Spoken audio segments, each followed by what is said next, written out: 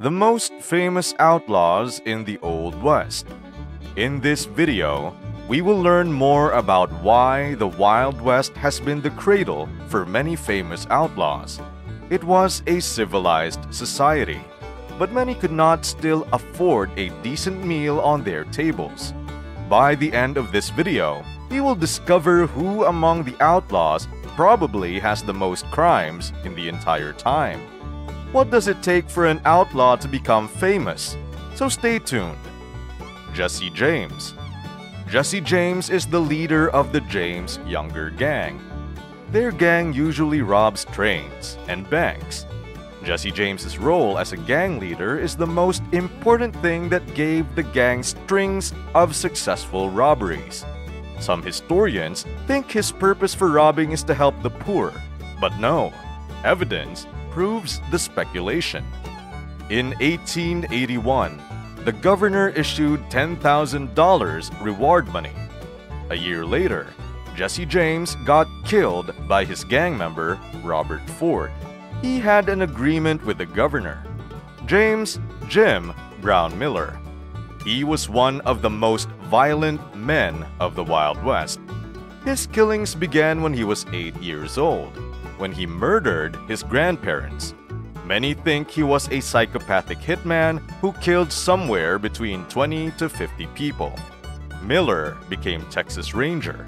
Soon after, he became an outlaw and a professional killer who was said to have killed 12 people during gunfights. He died in 1909 when a mob of angry people lynched him together with other 3 men in Ada, Oklahoma. Belle Starr. Having a very comfortable life and a lot of wealth, Belle Starr left her life to become an outlaw. She was well known to be the Bandit Queen. Together with outlaws, Jesse James and the Younger Gang used Belle's family home as a hideout. She married 3 men in her lifetime, first to Jim Reed, then to Bruce Young, and lastly to Sam Starr. She died when someone shot her in the back when she was about to get back to her ranch. Among the suspects are his former husband and her own son. Butch Cassidy. Butch Cassidy was working in a gold rush town, along with 3 other men in Telluride, Colorado.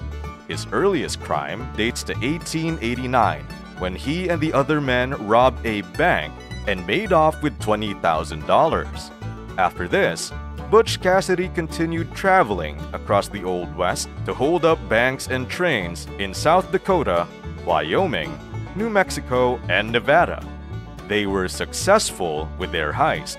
One of their most famous heists gave them $70,000 for the holdup of a train in Rio Grande, New Mexico. The Wild Bunch has a lot of an ally of law officers hunting them for their notorious crimes. Cassidy continued robbing trains and payrolls until his death in a shootout in 1908. Billy the Kid. Born Henry McCarty in 1859, likely in New York City, his father died at the end of the Civil War, and his mother died of tuberculosis. Poor Billy was forced to move to the Old West to make a living. Billy's first crime was in 1877, when he shot a civilian blacksmith who was bullying him. Billy was placed in custody at the camp's guardhouse, but Billy escaped just before the marshal could arrive. Billy the Kid met up with another bandit named Jesse Evans, the leader of the gang called the Boys. Billy has no place to go, and it is very risky to be alone in the lawless territories of the Old West. Billy had no choice but to join the gang. Billy got involved in many activities until he got himself involved in the infamous Lincoln County War. Reward money of $500 in exchange for his head. Billy's name became widely known. He was killed by New Mexico Sheriff Pat Garrett in 1881. John Wesley Hardin. John showed outlaw nature at an early age. He was only a school kid. He stabbed one of his classmates. John Hardin was only 15 when he killed a black man because of an argument. Soon he supported the Confederacy and took the lives of many Union soldiers. Killing seems to be so easy for him. Hardin moved to Navarro County and became a school teacher.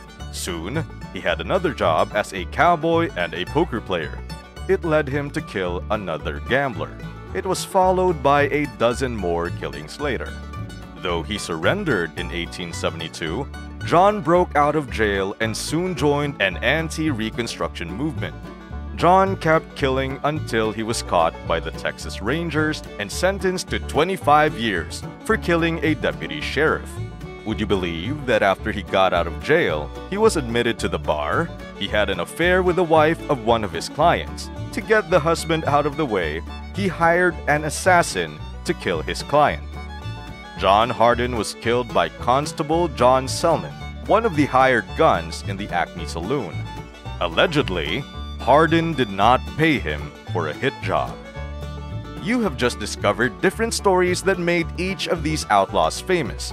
Click on the link to watch the amazing tale of the Horrell brothers.